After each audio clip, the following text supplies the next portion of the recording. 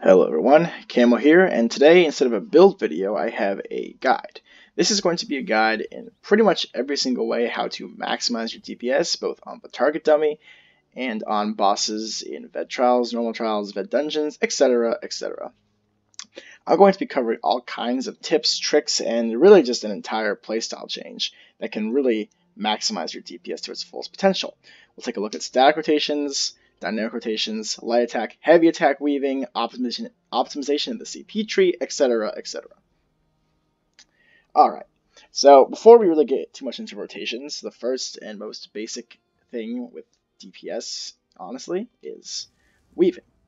So this is more of a concern for newer players, but even some of the more advanced players can mess this up occasionally. It is incredibly important that you land light attacks between every ability.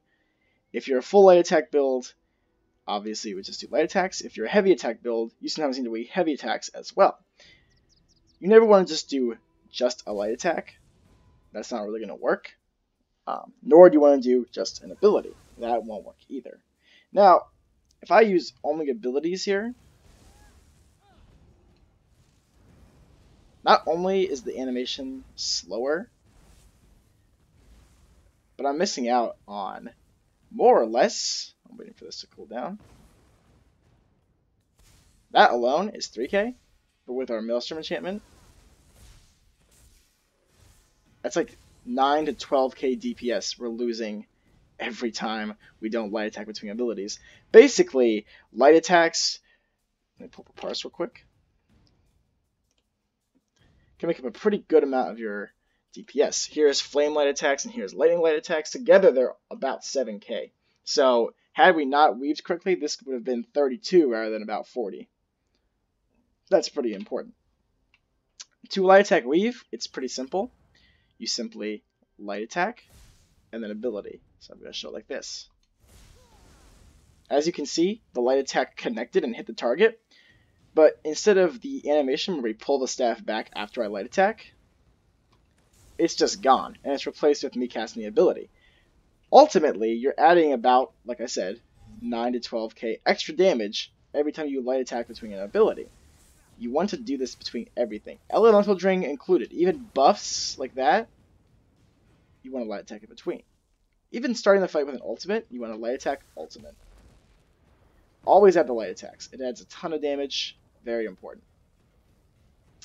It's quite simple, honestly. If you're just learning how to light attack weave, maybe start by just doing one ability for like, I don't know, a couple minutes. Just learn how to light attack, blockade, light attack, blockade, light attack, blockade. It's really important. You'll learn this as second nature though if you just basically spam the light attack button and cast abilities. It'll basically just happen. It becomes second nature at a certain point. This is very important to master though. Even missing just 1 or 2 light attacks can seriously skewer your DPS, so make sure to make those count and land. Now, the next part is heavy attack weaving. You don't really see this on Magicka as much, but on Stamina it's more obvious and more prominent. So, heavy attack weaving. While the heavy attack is happening, you spam the ability, so as soon as the animation ends, the ability goes off. It's definitely wonkier and will obviously yield less damage than light attack weaving, but you do this on the occasional moments you need to heavy attack for whatever reason. It will give you a bit more DPS, not quite the same extent as a light attack weave though. This is also the reason I try to make most of my builds light attack rotations, because ultimately I think they do more damage than heavy attack rotations, and while some builds will always require 1 or 2 heavy attacks, it is still best to try to get as many light attacks as possible. The more light attacks we do, the more damage you can do. That's why builds like Stamina and Magicka Nightblade can hit so freaking hard, is because they can sustain only light attacks, therefore their damage gets really high. It's not the only reason, but it's a big factor. On a Sorc, you might see about 7k on light attacks, but on a Nightblade, it could be 9k or even 10k. So keep that in mind. Just make sure you're light attack weaving. It's quite important. Now, the only reason I'm on a Magicka Sorc is because I think it's perhaps one of the most clear contrasts between a static and a dynamic rotation. I'm going to get into this. This is a very big part of maximizing your DPS, and I'm going to talk about it. So, I'm going to show you a few parses that I think kind of demonstrate, if you will, the difference between a static and a dynamic rotation. So, most players in Elder Scrolls tend to use static rotations. Now, what do I mean by static rotation? Well, a static rotation means it's set in stone and you will always repeat that same cycle over and over again. Every rotation obviously has combos and has priorities, but static rotations are especially, if you will, static. They don't change. You always do the same motion. With this non-pet stork build, if I was to make it into a quote-unquote static rotation, I would do the following. Blockade, Haunting Curse, Bar Swap, Liquid Lightning, Force Pulse, Liquid Lightning, etc. You would just constantly do this over and over. There wouldn't be any difference. I would always do the exact same motions. Now, it's literally impossible with Haunting Curse to do a static rotation because it's only cast every 2. But the point would be I would always just be spending too much time on my back bar, and I would constantly do the exact same motion over and over again. Hence, static. It never changes. That's not how this class works, though. This class revolves around a dynamic rotation. If I was to do a static rotation, instead of constantly or consistently hitting 38 to 40k with this class, I would hit probably 35 to 36. I'm not even joking, it makes a huge difference. To demonstrate, with my Stamina Nightblade video, I made a simplified rotation so it would be easier for people. This is 44k. Now it's still decent, of course, but with a dynamic rotation, you can hit 47k. Same class, everything's the same, 3k more damage.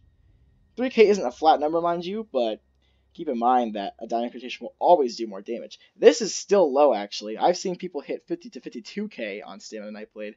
They just even are more dynamic. Now we know what a static rotation is. What's a dynamic rotation? Well, what it means is this. Instead of doing the exact same motion over and over, I'm going to go on this dummy because it has far more health and I won't kill this by accident. Instead of doing the exact same motion over and over, what we do is we have priorities in our mind and we know to make decisions.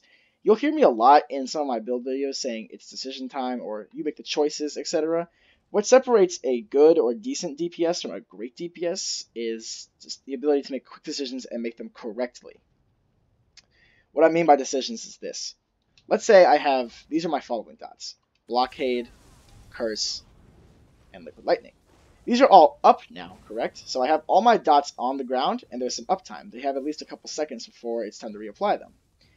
What I could do here is simply Force Pulse, and just whenever I know Blockade's going to run out, I just reapply it. That would be more static, but with Dynamic, you keep track of every single dot, right? So let's take a look at this. Liquid Lightning lasts 10 seconds. Blockade of Storms lasts 8 seconds. That doesn't mean after 2 seconds it's time to reapply this after this runs out. What that means is if I know this is 8 seconds, then in my mind I know that this comes a little after. Because when I start the fight, I don't go Blockade and then Liquid, right? That would be a true 2 second delay. What actually happens is Liquid or Blockade, Haunting, then Liquid Lightning. So in reality, it's like a 3 to 4 second difference. All that means is I have to keep track of that as a priority. The priorities are to keep the dots up, there's no doubt about that.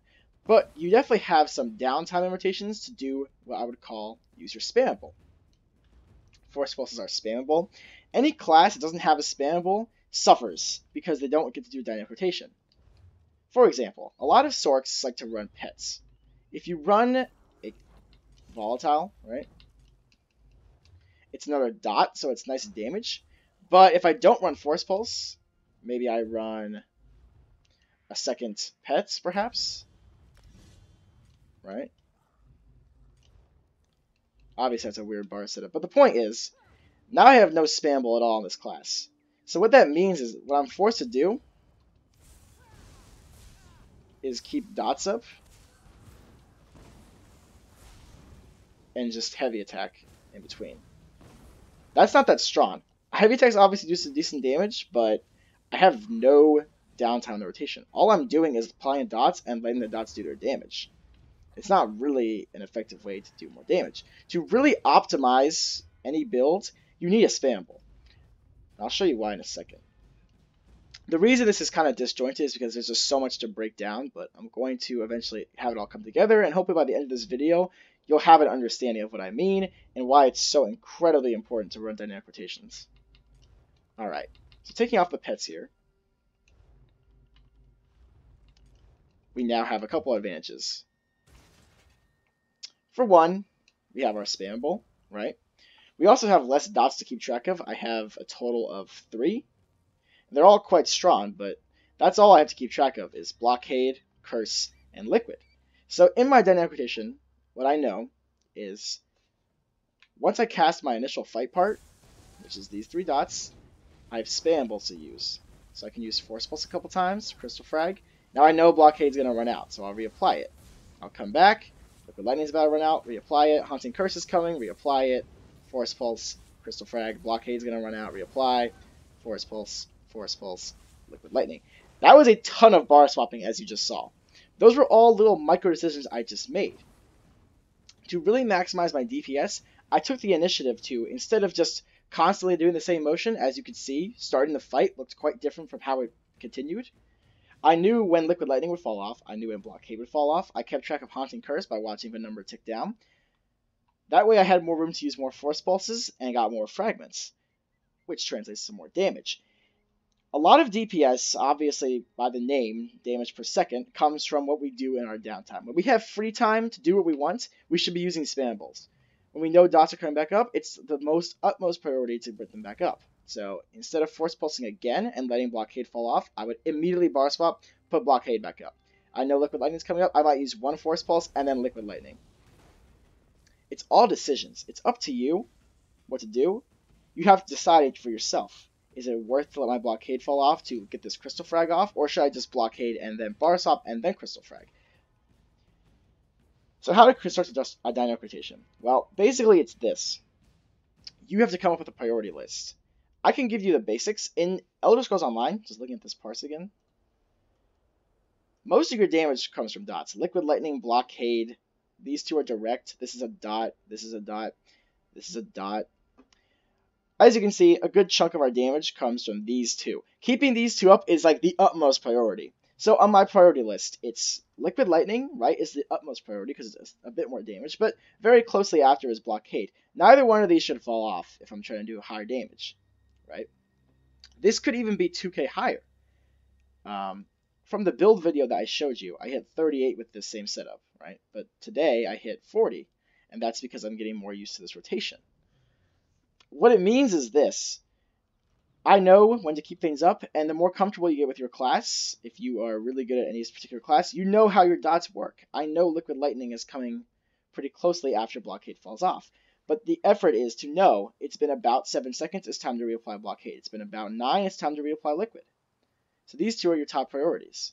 Crystal Frags, you can't control when this procs, but whenever it's up, you gotta use it. So if this procs, it's an instant use. Don't use Force Pulse when you can use Crystal Frag, right? So if you use a Force Pulse and Crystal Frag comes up, don't Force Pulse again and then Crystal Frag and then Force Pulse. Because as you can see, these 3 Force Pulses together did about 3.2.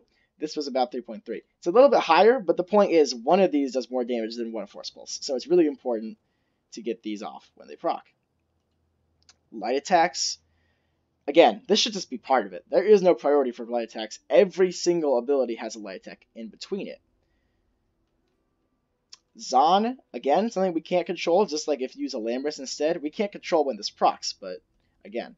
The point is, I need to make sure I have a priority list. So a sample priority list for this class is Liquid Lightning, then Blockade, Crystal Frag when it procs, Haunted Curse, Ulti. However, Ulti is kind of its own thing. We'll get to that. But after Haunting Curse would be Force Pulse, and that's it. So Force Pulse is our spammable, but it's also our lowest priority. All that means is, it's when we have free time. So I'm doing a rotation. I have some free time. I have a good, like, 2 to 3 seconds before I have to reapply stuff. Right? I can use one more there, sneak one in, reapply. Don't be afraid to bar swap a lot. As you can see, I just bar swapped an absolute gigaton there. And it's because I know I can get a couple Force Pulses in and see, the more I bar swap and the more I force pulse, the more I can proc crystal frags. Obviously, it depends on the class. Like, not every class works that way, but every class can sneak in more force pulses or more spambles. Basically, it goes like this. Priority list, dots, right? So that's the easy part, is just keeping the dots up. The hard part is knowing when to bar swap and to force pulse and all that. You'll learn this on your own, but you'll realize once you have a dynamic rotation how much more fluid it is and how much more you're in tune with your class. Like, I know when Liquid's falling, I know when Blockade's falling, I know when I have to swap to reapply Curse, and I know when to force pulse.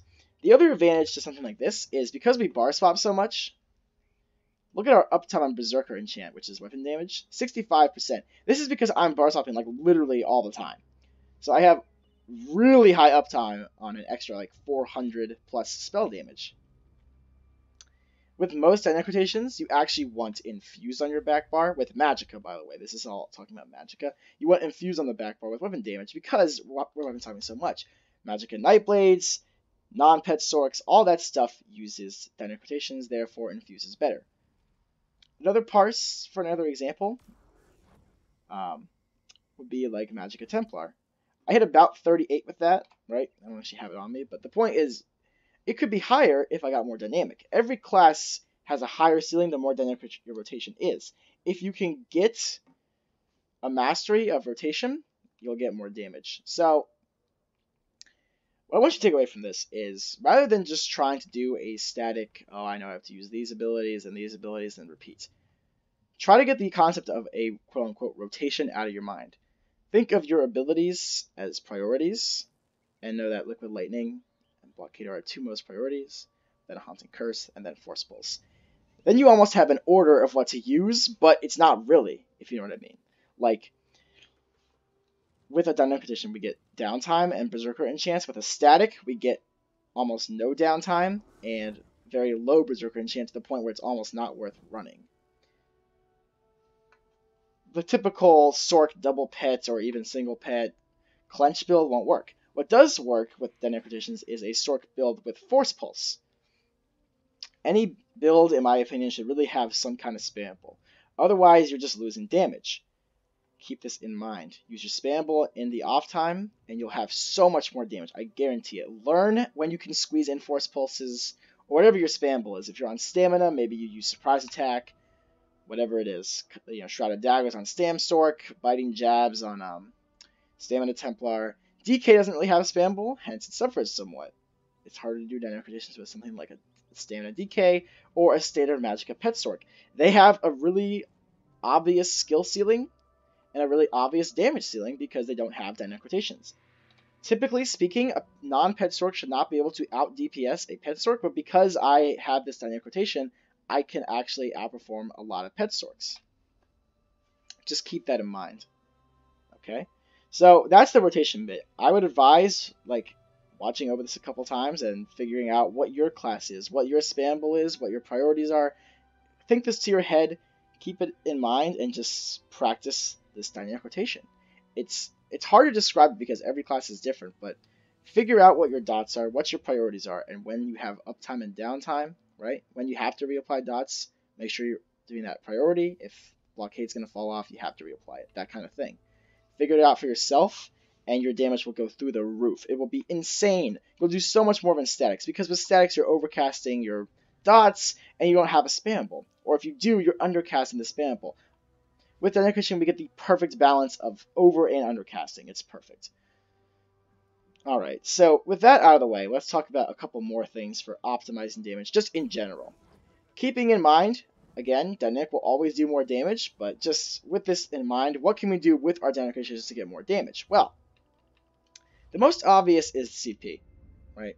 Adjusting these values will change how much damage you do.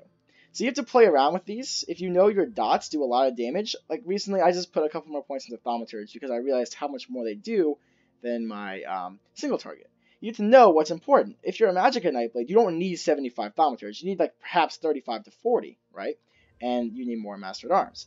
Know your class, know what's doing the damage. Figure it out what does the most damage for your class. So CP is the obvious way to optimize your damage. Once you have rotation and everything, this is one of those things you can fine-tune to get more damage. Figure out how much penetration you need. All this stuff is important to figure out on your own. I can't give you a best setup because there is no best setup. Just try to figure out on your own what CP is best for your dynamic rotation. The other thing is Mundus Stone. If you're solo, you should pretty much always use the lever. Now, some people consider this quote-unquote cheese, but here's my idea of cheese. If you wouldn't ever use it in a raid, it's kind of cheese. The lever, in my opinion, is not, though, because, again, these numbers don't mean a whole lot. It does more damage, so if you're solo in VMA, you want to run it, like, legitimately. I only put the Apprentice on if I'm in a group scenario, like a big group scenario, like a trial. Why would I take the lever off and skewer my damage just for the quote-unquote not cheese? You know what I mean? So, it's to figure out how much damage you can do alone. I know that with this build, I can hit 38 to 40 in VMA, for example, on a stationary target. So why would I put the Apprentice on and do less? You have to think about this kind of thing for yourself. But ultimately, if you're alone, use the lever, and if you're in a group, use the Apprentice. The same goes for stamina. You can use the lever alone and the warrior in a group. In a trial, Apprentice will give you more optimized damage, therefore we run it. However, not every trial is like this. If you know you have low Crusher's Uptime, low Torog, low Alkosh in your group, then maybe you still need a lever. It's not always cut and dry, but in an optimized group, the Apprentice is more damage. It's these kind of decisions outside of combat that also give us more damage. Decisions in combat of when to reapply, when to force pulse, etc. Decisions out of combat of what to use. And then there's another thing. In a trial scenario, right? This is just a kind of like tip thing. If I know my dots do the most damage, maybe I have to focus multiple targets, right? Here's an example. I'm doing Veteran Sanctum Ophidia, and perhaps the Overcharger ran off for whatever reason. Obviously, this shouldn't happen, but let's just say it does. If this is the boss, I put my dots down on it. These do the most damage. And then I turn around to direct damage the other target, okay? I reapply my dots here when I know they're about to fall off. Direct damage this target. The reason I do this is so I can still get some nice damage on this boss while also hitting this target. This target has less health, this target has more. I want more chipping away at it while I aid the group while taking down a priority target. This is pretty much always the case. In VAA, for example, if you're fighting the mage, I put my dots down on the mage. And then while the group is killing the reflection, you can do this. Now, if there's like two people focusing on reflection, you might have to put the dots on it. You have to figure out what the priority is and how much health it has, etc. But as a general rule of thumb, if you have to focus multiple targets, most important target, like the boss, gets the dots, and the less important one, which might have a couple people focusing it, will die fast if you just force pulse a couple times. Decisions like that will optimize your damage greatly. If you're on the move, perhaps you have to do a mechanic, put your dots down. It's always dots, that's the thing. And start running around. Maybe it's VMA. If I have to grab a crystal or something, I might put the dots down on one or whatever. It's all about decisions. You have to know where your damage comes from and what it does. Right? So if I know that I'm going to be running around, maybe I'm like running in whatever, in some VMA arena, right? Like the spider arena. If I have to go kill one of the web spinners, I'll just put my dots on this. I won't force pulse this target. There's no point to that. I'll force pulse the other target. That's a very simple thing to teach, obviously, but that's not really the most important. The most important takeaway from this video I want you to understand is the dynamic rotation.